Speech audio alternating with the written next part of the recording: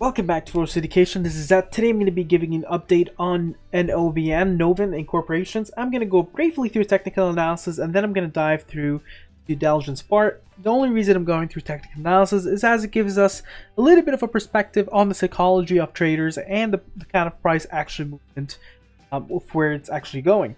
Now, make sure to drop a like to this video to help the channel grow, subscribe, and leave notifications on. Let's jump right into it. So, Novan. On a 1 week perspective, almost everything looks sloppy. The chart is almost unreadable. And so we're going to quickly move on to the 1 month, 1 day, just because we can't get much from that. On the 1 day, we get to see it has a chance on the 80x of starting a trend. Now, the willing percent R is a little bit towards the overbought level.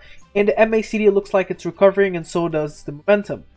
Moving averages are actually all bullish today. It's seen a really nice push on this level, and it does look bullish with a chance of continuation of a trend. Now, on a 2-hour perspective, we get to see a really strong trend. MACD has curved up, 80x shows in a strong trend, willing percent R is around neutral, and momentum is spiking.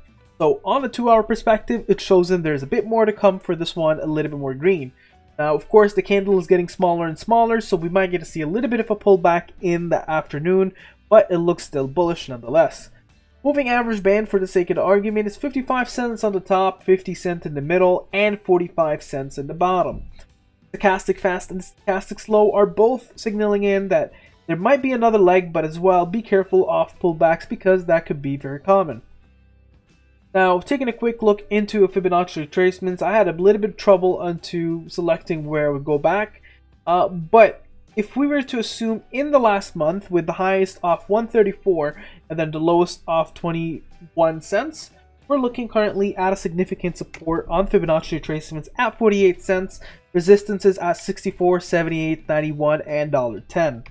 Now, when we look into just normal price line action, we get to see a significant support level sits at 52 cents. Maybe even we can consider one at 55 cents. And then below the 52 cents, we're looking at the 50 cents. Below the 50 cents, we're looking at 45 cents. And then below there, 40 cents. And then down to 33 cents. Significant resistances will be 61 cents from 61 to 68. 68, we're looking at a level of 76. And from 76, we're looking up to 86. There's still a lot of room to grow for this one and a room to push even further. Now, a little bit on the news. This was actually posted a while ago, though this is actually on the 4th. And this was the notice of delisting or failure to satisfy a continued listing rule or standard transfer of listing. And on November 3rd, they received an approval to be moved from the current listing they have towards NASDAQ Capital Market. So right here.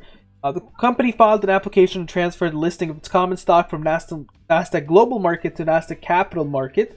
As a result of the approval, the company has been granted an additional 180 days grace period or until May 3rd, 2021 to regain compliance for the $1 minimum bid. So there you go. They still have a compliance. A reverse split is not going to be seen, at least for a little, or at least that's what we'd expect. Of course, they can do just a reverse split now and just let it go, but I really doubt that that's going to be the case. Previous PRs, I don't see anything significant from that point on until you go back all the way to October 30th. And they also had the virtual conference that was presented on October 27th. I do have the presentation update from there. But before then, let's take a quick look into the 10Q5. So in terms of their current assets, you're looking at a really significant increase in terms of total assets, even current assets. Total current assets are 45 million compared to 15.7 million, so that is bullish. The total current assets, basically the same kind of total assets are around 47 million, so very much comparable of what you had for the total current assets. Although the increase is not as significant as it was for the total current assets from the year on year. Now, total liabilities, it seems to be decreased, so that is amazing, by around 20 million. And we look at the current revenue, you're looking at a total revenue of basically almost exactly the same. Total operating expenses has been cut, so your operating loss is around 1.2 million, or sorry, 1.17 million less.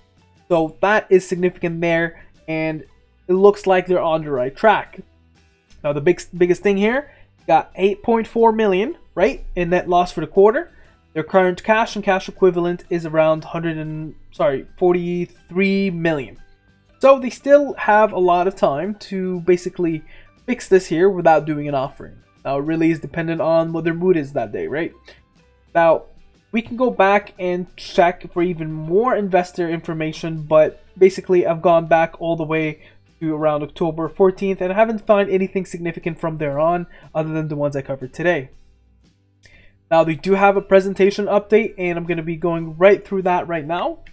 And some of the biggest thing here is, well, it's still basically part of the same things, like ongoing pivotal phase 3 study with data targeted for quarter 2021. The company first potential NDA filing targeted 2022, a little bit of a longer term, leveraging nitric oxide naturally, and then you got significant market opportunities of around 3.4 million with their lead off SB206. Now the SB206, their targeted reporting top line results is for quarter 2 2021 for phase 3. Now they do have a coronavirus infectious disease, basically sodium more of therapeutic. So it's first demonstration of antiviral effects of NO against SARS-CoV-2 in vitro human airway infections model. But that's still preclinical, so that might be a little bit out of the loop there in terms of, you know, we're almost getting to a vaccine. We have therapeutics starting on the line as well, so might be a little bit too late for it. But if we look at companion animals, they are also working on a new chemical entity or antimicrobial that is in preclinical as well. Now, when we're looking into, let's say, further for the nitrosyl oxide for therapeutic innovations, this one here is an antiviral, and part of it as well for the NO is considered for COVID-19, but we're not going to really address that COVID-19 part. But nonetheless, they do have viral replications against HSV, HPV, and a bunch of other different viruses.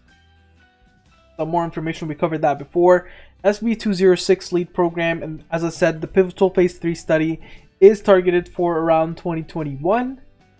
And the molluscum that we did mention of around 3.4 million prevalences in the US with 1.3 million diagnosed per annum with an average time to resolution of around 13 months. 70% of the patients are below the age of 10, and they're working on the first ever so here, no FDA approved treatment, so theirs would be the first ever to reach there.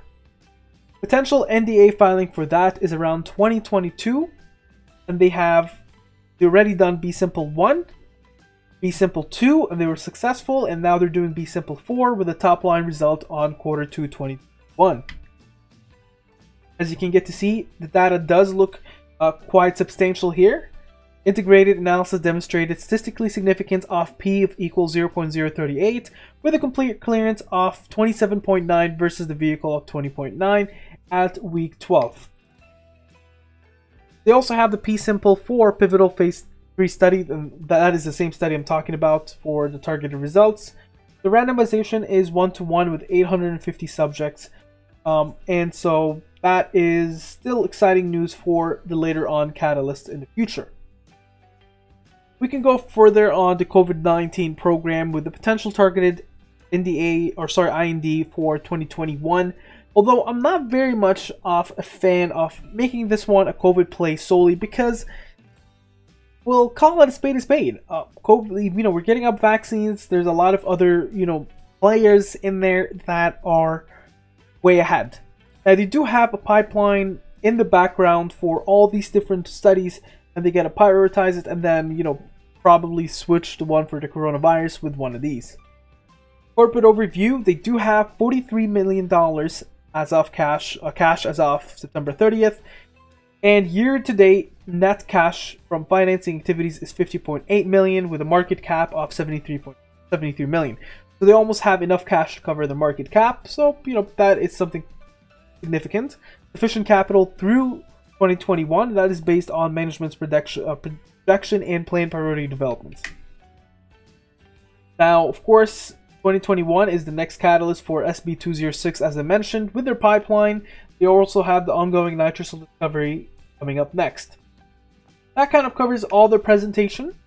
We can look quickly into institutional buyers, and we see that there's no significant recent plays from institutional buyers onto NOVN. And then insider purchases, it seems it's a little bit mixed, but it's been a while since they've actually made a purchase.